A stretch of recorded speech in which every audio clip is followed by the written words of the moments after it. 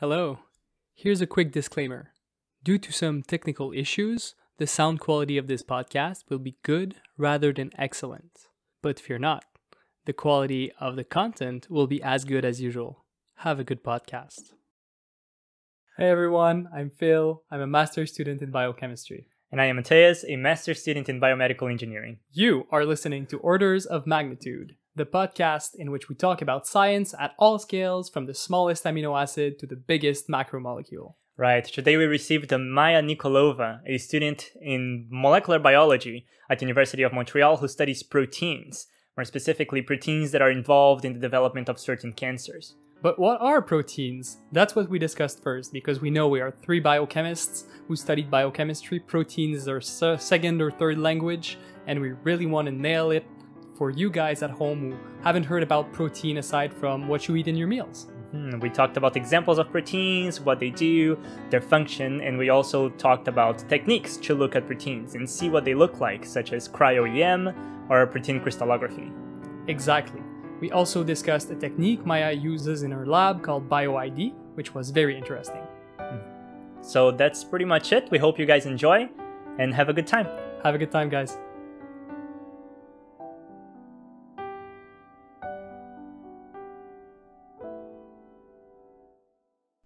Maya, welcome to the podcast. Hello, thank you for having me. I'm happy to be here. It's so nice to have you. So, what do you do as a scientist and how did you get into science?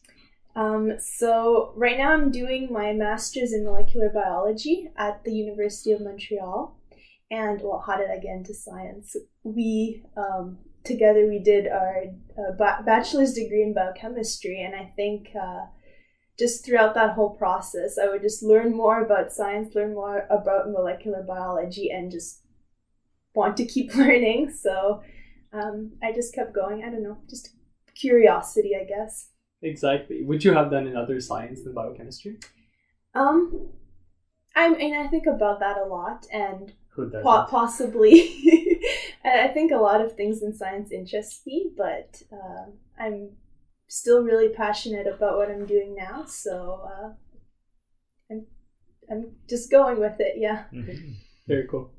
Yeah, so your research, we'll jump further into your research later, but we know that it has to do with proteins, and as we were talking before, proteomics. So the idea that we had at the beginning was to start by talking simple. What are proteins? Can you tell us a little bit of your understanding of proteins, what they are? Yeah, it's a bit complicated to answer that question, because I think when we explain what something is, we talk about its function. But the thing with proteins is that they have so many different functions. Different proteins do so many different things. So I think it's probably easier just to start talking about just in general, like proteins are macromolecules, so basically fairly big molecules. They're things that organisms possess, from humans to bacteria to plants, even viruses, which are technically not living.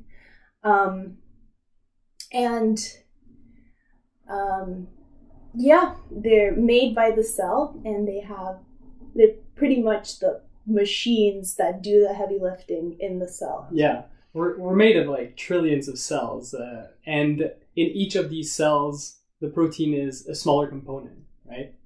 Exactly. And how many proteins can a cell, for example, a human cells make? How many types of proteins can it make?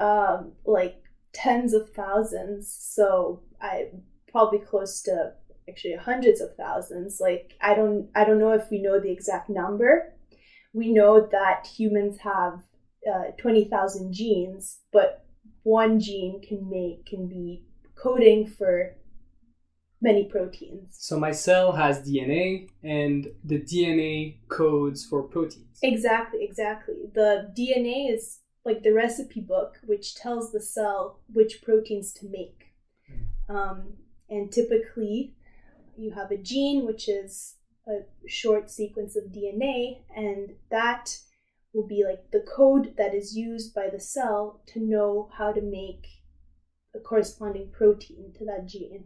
So I have 20,000 genes, and out of these 20,000 genes, there's like the instructions to make more 20,000 proteins and even more?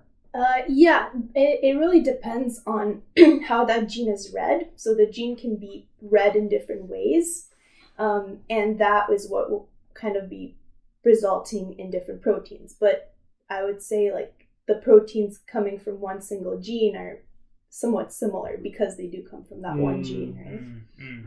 So if to make sure that we understand proteins, there are many of different proteins inside of a single cell. Many different proteins do different things. They don't all look the same. They look different from each other, talking about the proteins. So what is happening, for example, when someone's heavy lifting, going to the gym, and they have that huge bucket of whey, and they want to drink that after the workout? They're eating protein, right? It's a protein supplement. In that sense, I imagine most of our listeners, they understand of protein as protein supplements. Do you have an idea of what the protein supplement is and how it relates to the proteins that we're talking about now? Yeah, so that's just one example of what a protein is. And when you eat protein supplements, you're simply using those proteins. Your cells are going to break them down and use those parts to make new proteins, other proteins with a lot of other functions. So maybe I can talk a bit about how proteins are made, since it will help our discussion a lot. So Yes. Proteins are made of smaller building blocks called amino acids. And there's a total of 20 amino acids that are being used.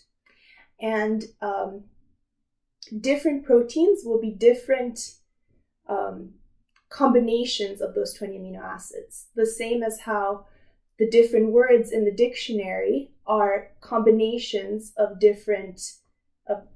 same 26 letters.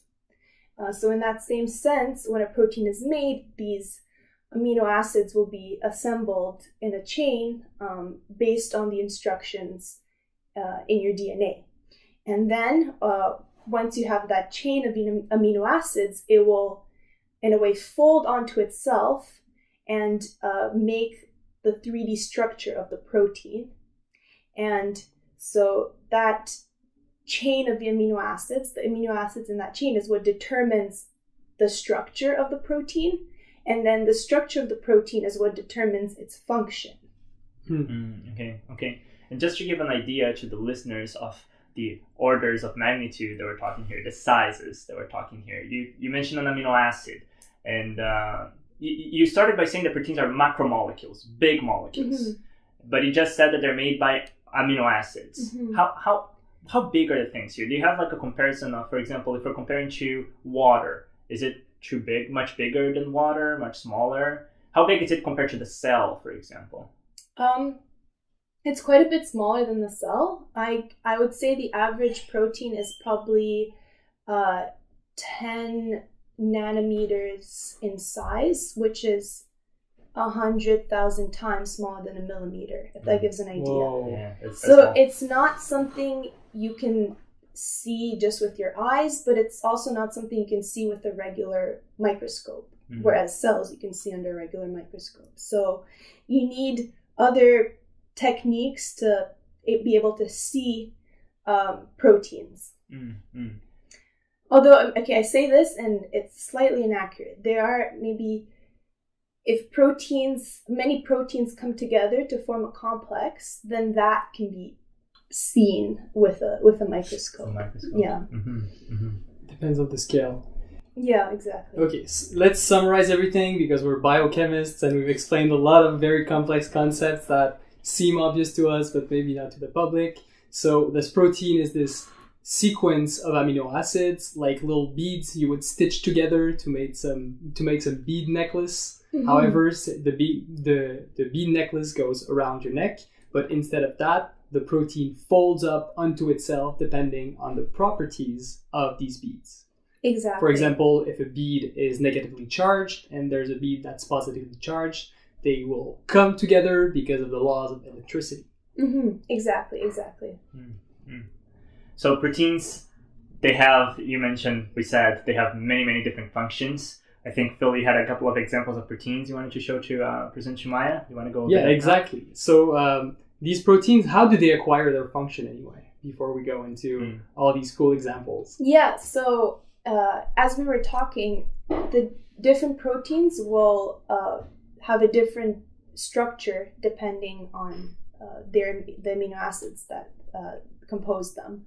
And really, it's that structure which will determine their function, which will determine what role they have in the cell. And so it's the shape of the protein, how the shape that it has determines the function that whatever it will do, right? In a simplistic way, yes. Is there more to it? There's definitely more to it, but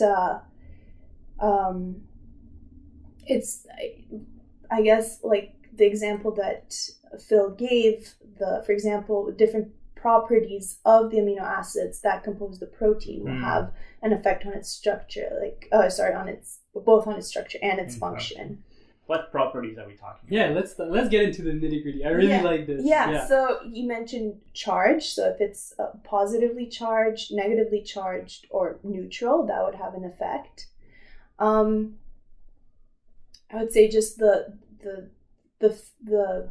size of the amino acid as well. Some amino acids are bigger, some are smaller. That can have an effect. There's some amino acids that prefer being around water, and others that like not dry, but water-less space. Exactly, yeah. That would be one other property. Yeah. That's very cool.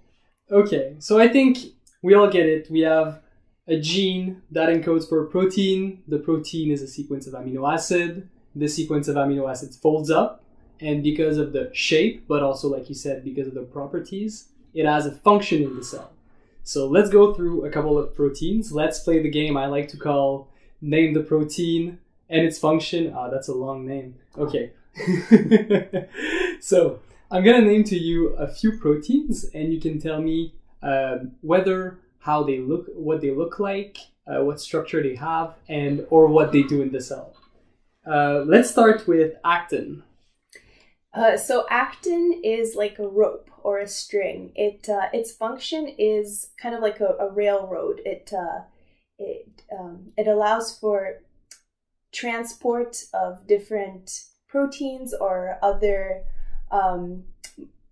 molecules in the cell from one compartment of the cell to another, and also helps with the structure of the cell itself, like to keep the cell like structured. Yeah, cells are like made of lipids, right? They're made of fat, so they're like flimsy. So it's actin that makes them strong. Myosin now, or dynein, or... Yeah, so you mentioned actin, and there's also tubulin, which has similar structure to actin, kind of like the railroads. The rope, yeah. And so both of these proteins that you mentioned, they kind of look like legs. Like they'll take steps along the actin ropes or the tubulin ropes, and they'll transport things from one compartment of the cell to another. They're bipedal proteins that just run on the railroad. Exactly. They literally look like they have legs. I have green fluorescent protein. That says itself. But... Yeah, it's a very glowy protein. I forget from which organism it comes from. It's not a human protein. No. Is it jellyfish? It's the protein that helps jellyfish to glow. Yeah, it was not green, but we made it green, right? Eventually, I think that was the story. I think it was green originally, but we made yellow fluorescent protein and like other color, red fluorescent protein as well. Yeah. So all of these colors. In my lab, we use M-cherry, a red protein. I think it is the right protein. So it's just a protein that glows in the dark? Exactly. Exactly, a protein for fun, you know? I have here the ribosome. I know it's a complex one. Yeah, the ribosome is a protein that makes proteins. What? Yeah, exactly. So it'll use that information encoded in the gene. The information from the gene will first be copied onto a transcript called RNA, and that will be read by the ribosome and will make the proteins in the cell. So it translates the language of DNA to the language of amino acids. Exactly. To make a new protein. Yeah. A protein that makes a protein. Who would have thought? What came first? We can't know. I have here insulin. Insulin is... It's okay if you don't remember. I mean, I know what it is, but I wouldn't know how to explain its structure or its. Me neither. I just put it in my list without knowing. So we're just gonna skip this one. What is insulin? You guys will have to Google it. An extremely cool protein, ATP synthase. That's a nice one. ATP synthase is like a rotor or a generator. So it sits on the mitochondrion, and the powerhouse of the cell. and it makes energy, and it's quite literally spinning.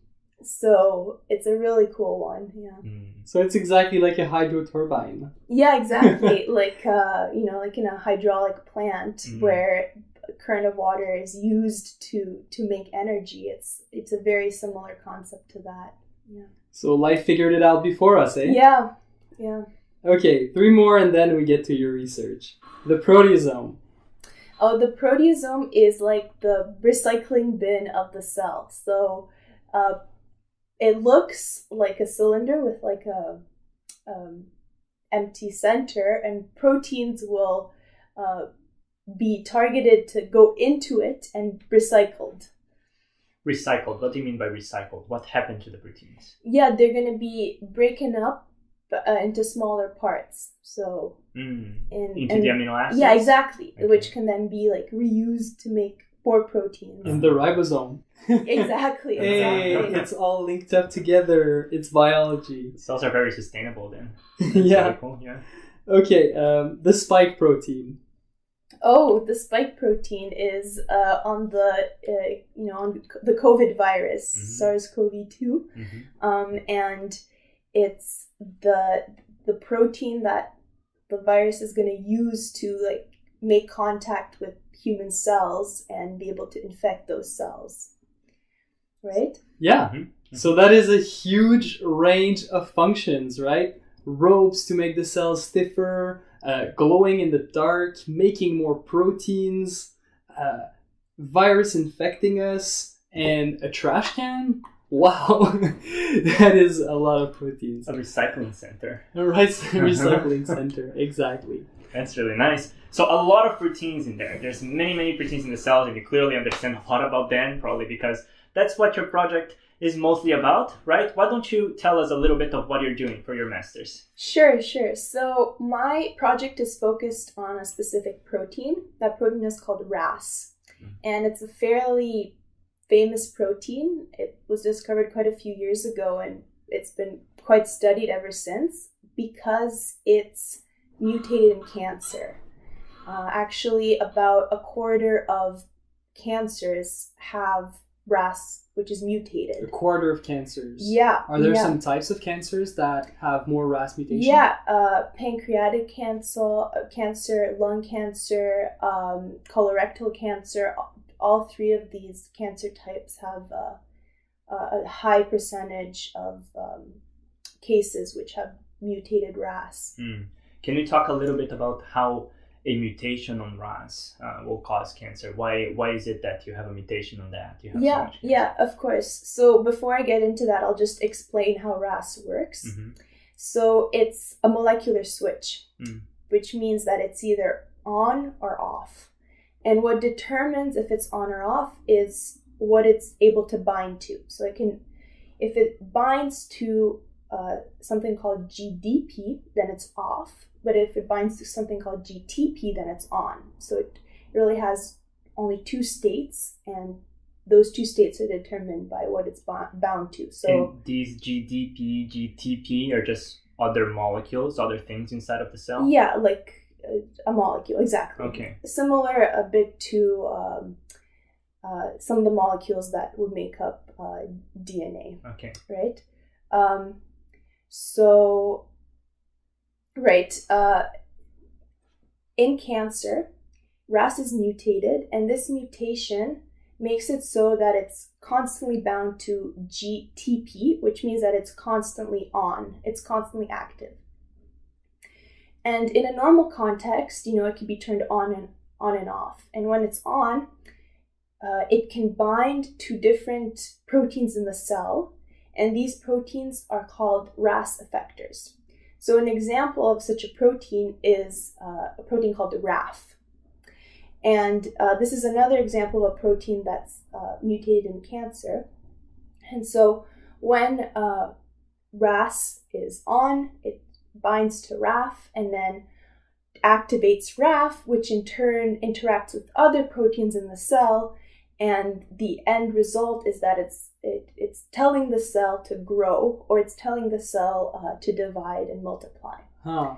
And in a normal context, that's all fine and well, but in cancer, when RAS is constantly on, that leads to problems. That leads to tumors forming, etc. What might switch RAS on in a normal cell, in a cell that is non-cancerous? Yes, so RAS has...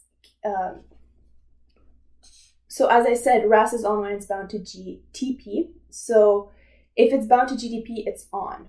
But it has other proteins that help it go from GTP to GDP or from GDP to GTP. Exactly, like if you have a light switch, these proteins would be the hand that clicks onto the light switch. Exactly. And basically, I understand better. Remember your question now. You want me to talk a bit about receptors, right? So if receptors are a type of protein that sits at the surface of the cell and gets signals from either other cells or in result to availability of nutrients, etc. So when one of these receptor proteins receives a signal, it's going to actually lead to RAS being activated, because RAS it's actually on the membrane of the cell, but on the inside. So it's quite close to that receptor. And so that is kind of how RAS gets activated in a normal context.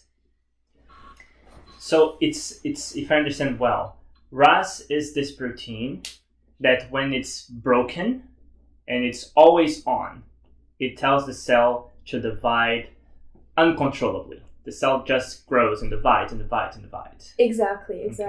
Okay. And how does your research relate to this protein? Yes, so I mentioned that proteins that RAS activates, those are called effectors. And most of these effectors are involved in, telling the cell to grow, telling the cell to divide. Mm-hmm. But there's some examples of effectors which actually have the opposite function. So they tell the cell to stop growing, or in extreme cases, they'll tell the cell to actually kill itself. And so an example of these proteins is a family of 10 proteins called RAS-SF. And some of these proteins are thought to be effectors of RAS. However, there's still a lot of questions around this, and we think that other proteins are kind of involved with RAS interacting with the RAS-SFs and then leading to a cellular response. And this is kind of where my project comes in. So you're saying in most cases, when RAS is activated, all the signals that ensue are signals for the cells to proliferate. But then there's this RAS-SF that does the opposite. Yeah, exactly. And an explanation for this could be that it's kind of like a safety mechanism. So in a normal context, you would not want the growth signal to go on for too long. So you would also have stop growth signal to prevent, cancer developing. But in context of cancer, these RAS-SF proteins are actually being silenced. So they're less, in many cancers, they're less active because cancer cells don't want that signal to stop growing.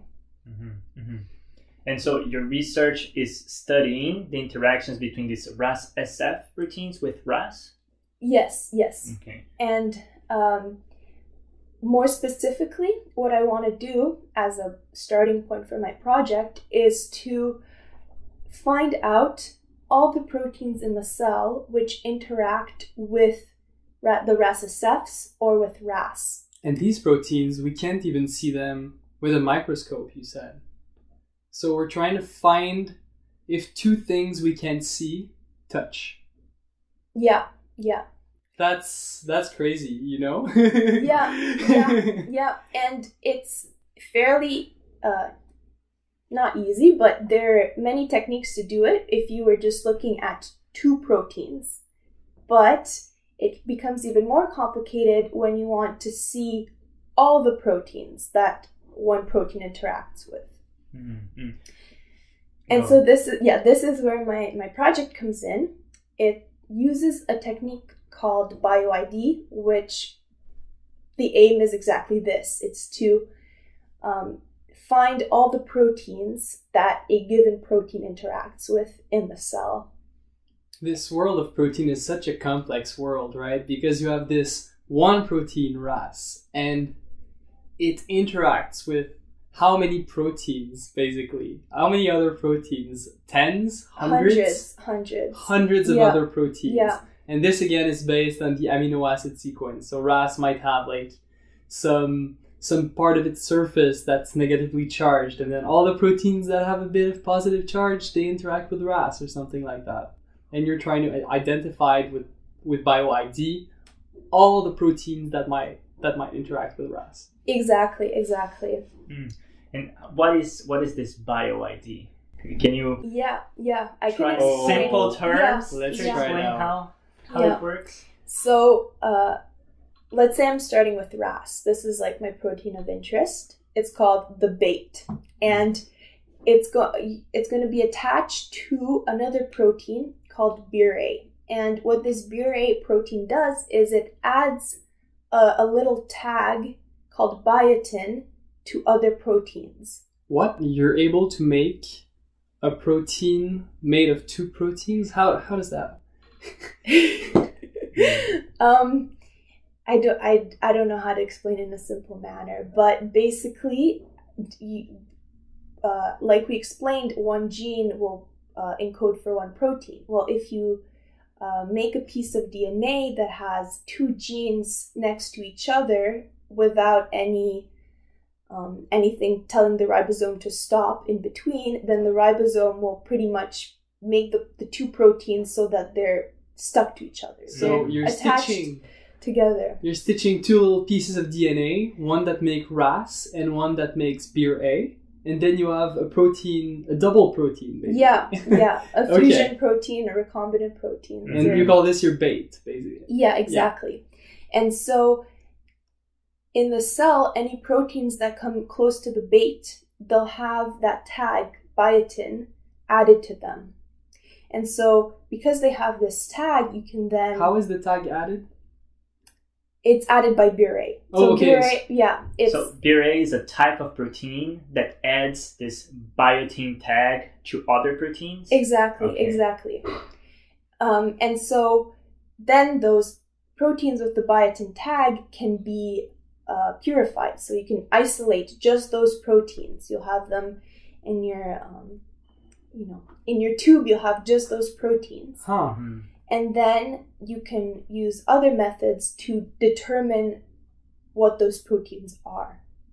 So what you end up with is a list of all the proteins that interact with the bait.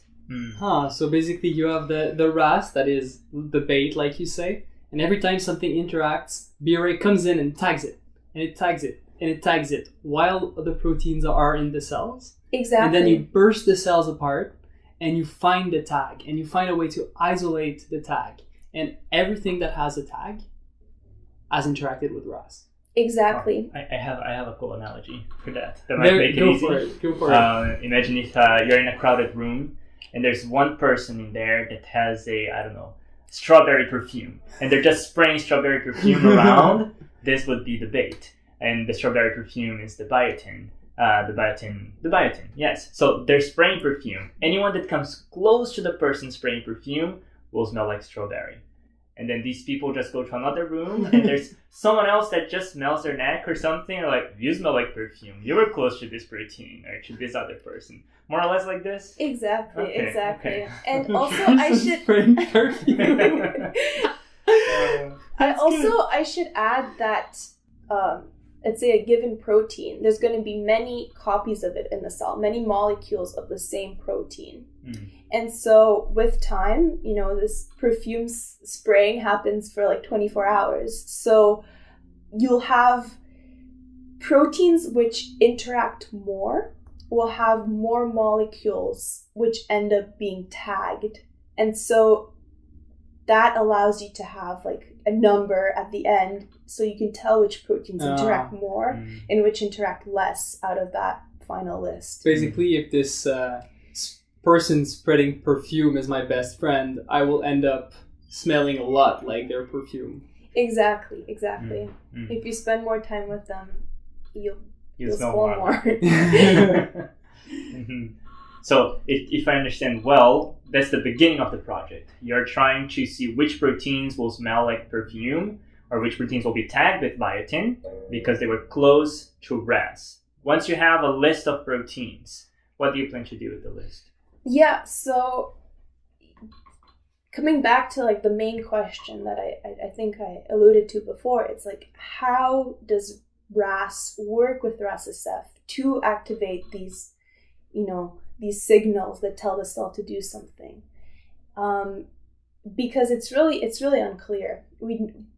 There's probably other proteins involved, so it's really a question of then comparing the different lists of proteins. So if I have a list for RAS-SF, I have a list for RAS, I have a list, and I'm comparing like that to see overlap, to see which proteins might be involved in this process. For example, if in your list with RAS, you have RAS-F, then the question could be, what is on the list of RAS-F? And then what is on the list of that protein? And you can go and find out all the interactions. So if you have a protein on the list of RAS, and that same protein shows up in the list of RAS-F, could you be able to say that that protein interacts with RAS because of RAS-F or something like that? I mean, it would be like a hypothesis at that point. It wouldn't be like a definitive thing that I would have proven, because the BioID, it gives you this list, but then you have to go and actually check that these two proteins are actually interacting, and that interaction actually has some effect, some result. And so my project after that would be to use other techniques to actually verify this interaction. Once we have that information, how can we understand better cancer and how to fight it, for example? Yeah, so one thing I didn't really touch on is the fact that there aren't currently any treatments that target RAS directly in cancer. What would the idea of this treatment be, if it would exist?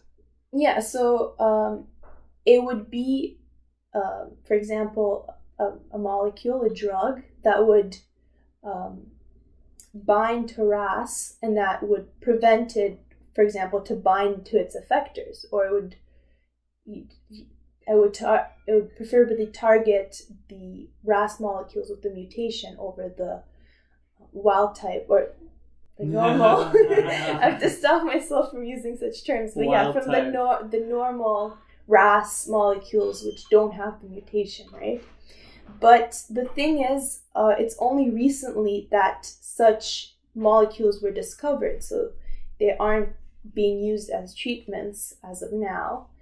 And really, a lot of the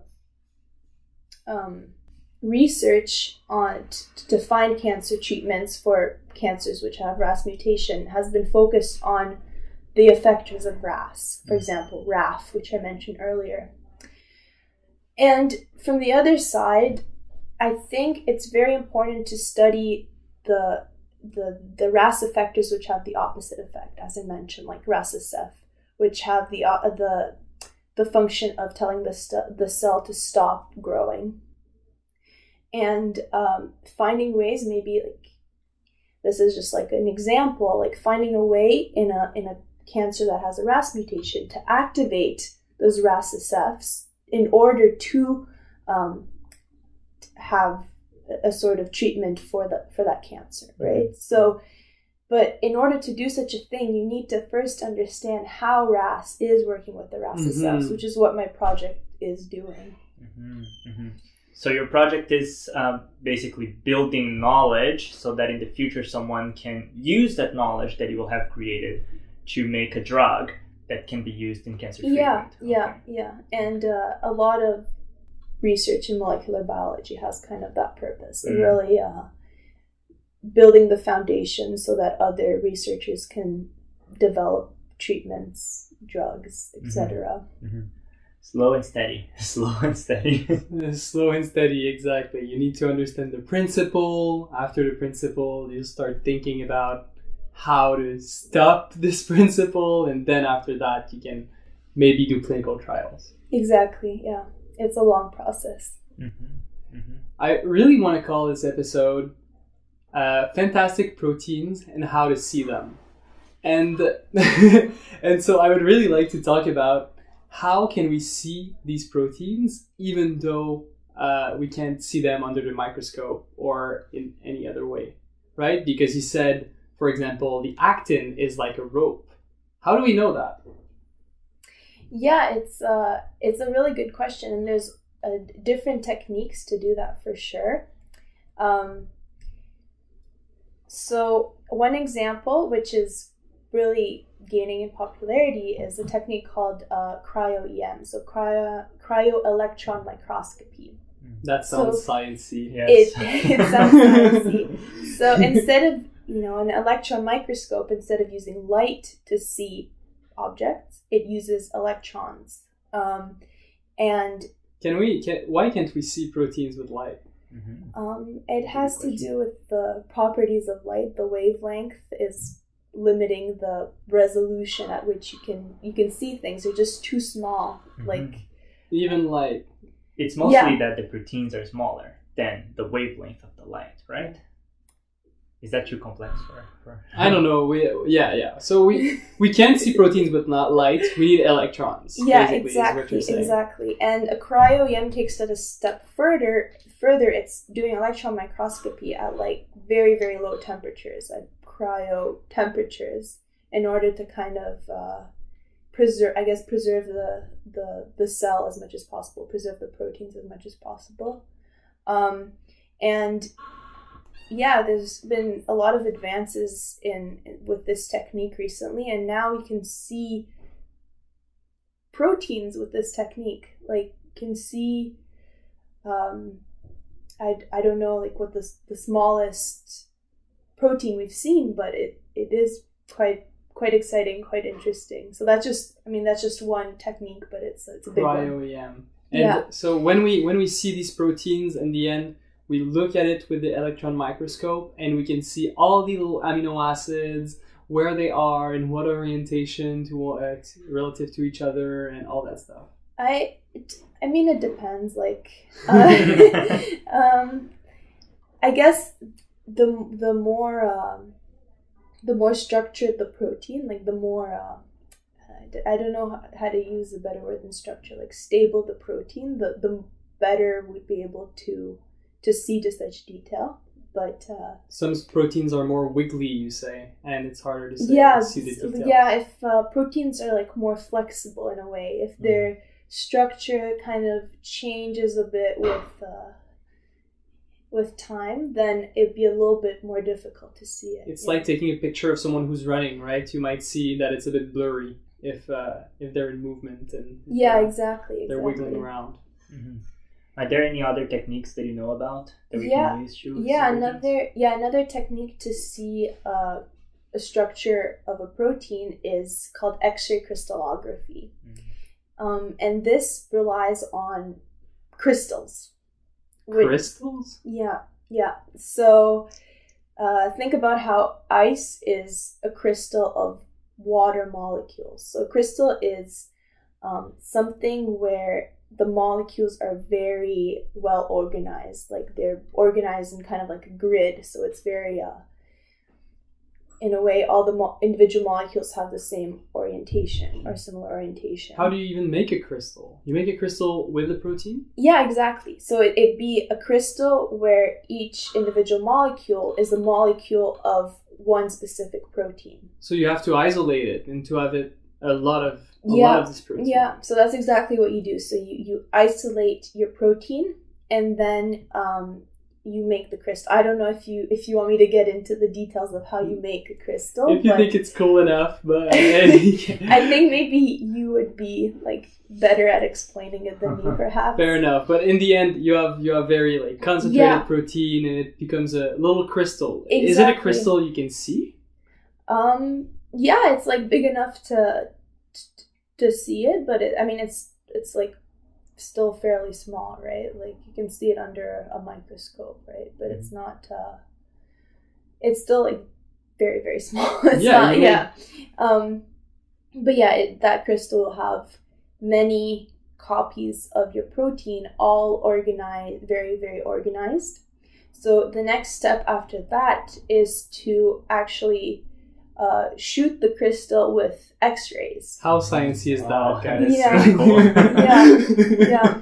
And depending on like the shape of the crystal, the X-rays will like bounce off of the crystal in a different way, and they'll be detected like on a detector and make like a pattern.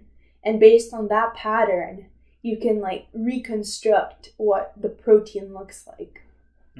Just based on how the X-ray bounces out of the proteins on the crystal. Yeah, because since the crystal is like it's pretty much like it's the individual protein which is like amplified. So the way that the crystal looks is a reflection of how the little protein looks. That is.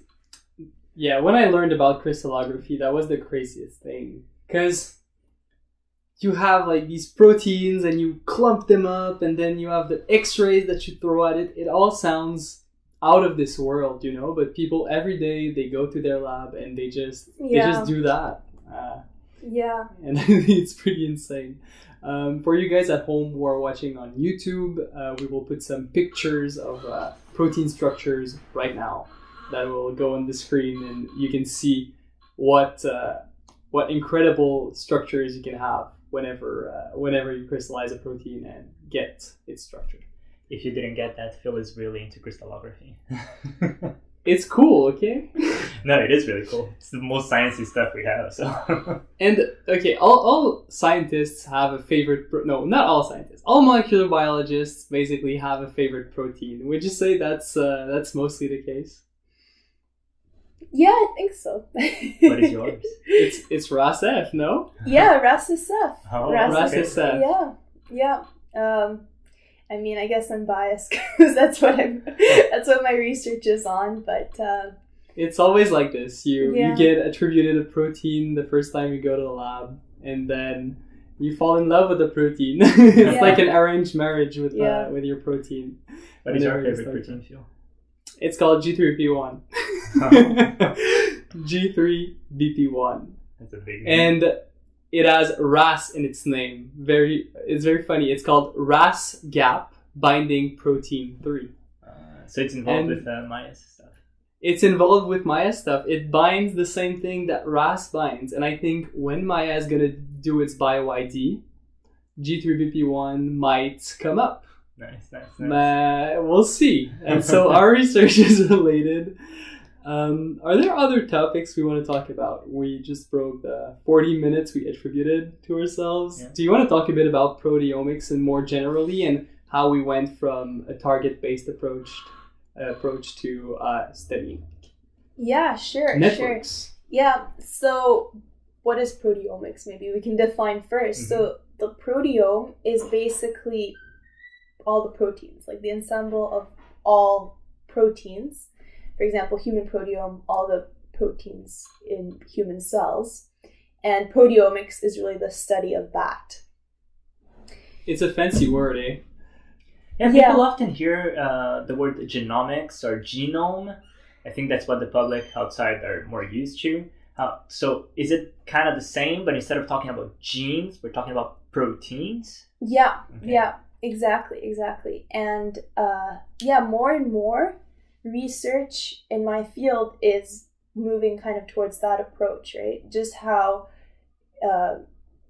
in the field of genetics we move to genomics, is same here. Like people are more and more looking at proteins in the context of a bigger picture. So we know, like we talked about, one protein interacts with hundreds of other proteins, and of course for our human brains it's like much easier to comprehend, like one protein interacting with the second protein interacting with a third in a kind of a linear fashion, but that's not necessarily reflective of reality. So like more and more now we have these proteomic techniques. BioID is an example of a proteomic technique.